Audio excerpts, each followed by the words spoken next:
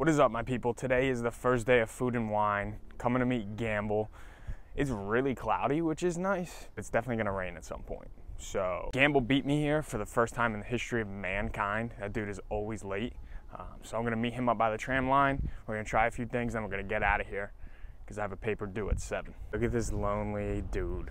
Hi, Gamble, welcome back. Crazy, you were on time today. I know, that's a first. That's a weird thing. What do you want to try today? I gotta try that pickle milkshake. And I really don't want to do that. I don't care what you want to do, we gotta try it. We're journalists. It's already starting to rain. Gamble's already complaining, so it's gonna be a real short day. Absolutely. I'm most excited for Ireland, because obviously I'm very Irish. I'm not excited for the pickle shake. Are you a pickle dude? I'm not answering that. Beautiful magic of a construction wall and Patrick Gamble. It's 12 o'clock, so that booth should be open. So is the bar. Can you just not be an alcoholic for 2 seconds? This line already. Cannot believe we're waiting this long for a pickle shake. See, even they know. Are you actually excited to try it? Or is that what you... Okay. Do you like pickles? I love pickles. Okay. Do you have faith that it's going to be good, though, or is it a gimmick? He's on my side. side. Don't ask him. Might be all right. Yeah. Right? All right? Yeah. Because he's a pickle guy. Yeah. And he thinks also it's going to be all right. Yeah. Love a pickleback, so. Picklebacks? You don't like picklebacks? No, How do you like pickles and not like picklebacks? It's very good. Does it taste like pickles?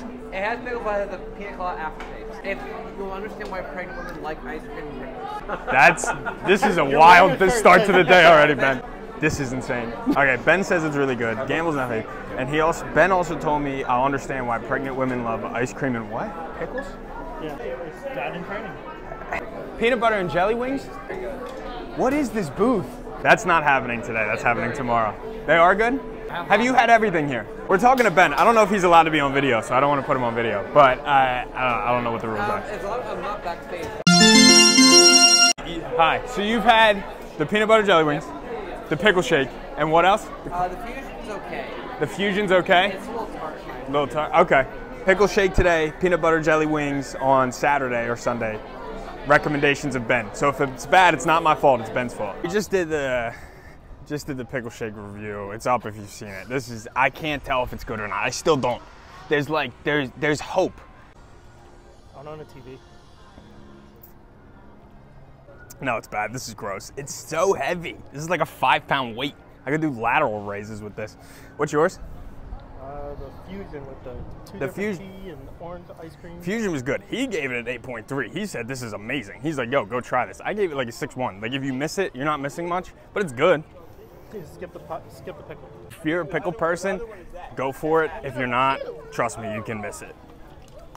You almost threw it away there. You thought. I don't know if you can see that on camera, but I saw the open trash slot and I went like this and then I pulled back. That's so bad. I literally was about to. So Gamble goes, try this again and tell me it doesn't taste like the Flintstone pusher pops you get from the ice cream truck when you were a kid. Kids, these generations won't know what that is. What Gamble doesn't know is he's old as dirt and I'd never had that in my life. Because the best thing to get from an ice cream truck was a screwball. You get the Sonic the Hedgehog. No, the wrestler ice cream sandwich? Yeah. That was a goat. A Gamble, you want to get a waffle and he goes, it's too many carbs. If there's anybody out there that can save me, somebody else coming to me to Food and Wine. He also wanted to go to Rosencrown, a bar we go to 365 days a year at Epcot. On the first day, he wanted to go get a beer there instead of one of the booths. Facts. It's worth it. Consistent. You suck. All right, we found something. Moon on the water sake. What do you think that tastes like? It's very flavorful one. You're gonna have to try the fire roll. You've never had sushi. I've never had sushi a day in my life. Do you think that's a good starter sushi? Is it? Well, thank you. I appreciate it. Thank you. We're in trouble. All right, review time. I've never had sushi. First time ever. I don't even know what to do. Do I just pick it up? Let's pick it up. I feel like this is incorrect. That's not. What is this sauce? It's like a spicy mayo. What is this called? Fire what? Fire taiko roll. I don't think I like that. I don't think I like that. I've never had sushi though, so I don't know if that's supposed to be good sushi or bad sushi. 9.7. A 9.7? I love sushi. This is phenomenal. A 9. Do you realize how high of a score that is? Yes. Totally worth it. I'd get that again. I'm giving it a 4.3. I think it was But I don't know sushi, so take it from him. If you like sushi, he just gave it a 9.7. That's insanity what you just threw out there. It's fresh, it's light, it's easy, especially on a hot day. Well, this one's all yours, I guess. What is this? The sake passion cocktail. Whew, that is strong. It's kind of like a screwdriver, though. Just with a kick. That's I mean, a problem. It's good, though. It's like a 6.8. 6.8, not bad. Is it, you're agreeing with me? For one I didn't know if you were going to give it a 10.2 at this point. Can I give something a 10.2? No, it goes 1 through 10, and there is no 10s, there's no zeros. There's no such thing as a 10. Okay, we got to redefine that 0 rating though, because there are some things that are worth 0. You can do 0 point something, but like you can't give it a 0 and you can't give it a 10. It's got to be pretty much, it's got to be between 0.01 and 9.99. This is why I just leave all this social media stuff to you. We'll be back for, what else are we gonna try? A Moon of Water sake is $15. So I need to get paid tomorrow before we can film that one. And then beef wagyu don. What did you say? Go ahead, say that one more time. Hold on, no, go ahead. Beef wagyu don. Beef wagyu don? Yeah.